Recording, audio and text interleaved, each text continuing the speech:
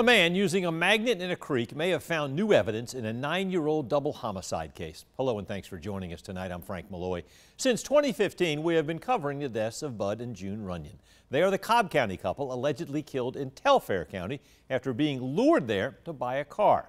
Camila Williams went to Telfair County and spoke with the former sheriff, who got a call about a surprise discovery.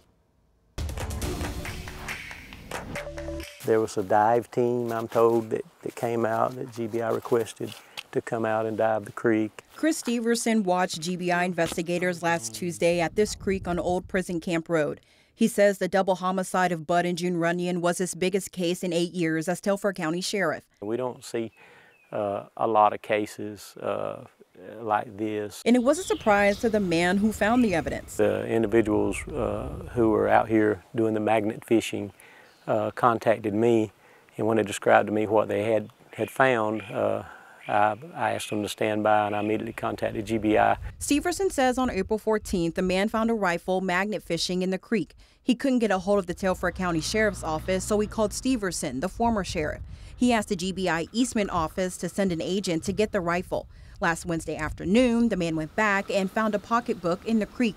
It appears to include the Runyon's driver's licenses and credit cards. So you can confirm someone was magnet fishing and they found evidence related to this case? Yes. I thought someone needed to be here, some professional needed to be here that could maintain the integrity of that evidence until it could be collected and processed by a professional. Steverson isn't the sheriff, and he says he tried to involve the Telfair County Sheriff's Office. And the sheriff's investigators, and for whatever reason, there was not a response. Steverson says this new evidence could help the GBI build a stronger case. I'm glad that it has finally been discovered, and the family will be able to have that closure. In Telfair County, Camila Williams, 13 WMAZ News.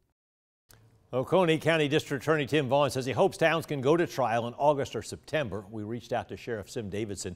He referred questions on the case to the GBI, and we're still waiting. The GBI says the gun was actually found on April 13th. It was a .22 caliber rifle.